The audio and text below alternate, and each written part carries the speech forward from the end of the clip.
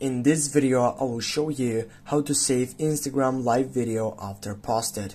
First, you need to go on the right option, which is to take off to your live session. When you get into your live video session, you're gonna start it right now without wasting any time. But firstly, it needs to take and check the video connection site. And then, as you can see, you are live now. And when you're done with your live session, you go on your right upper side on the X and just go end video on that red line button, and simply it says you can take view insights or you can share the video.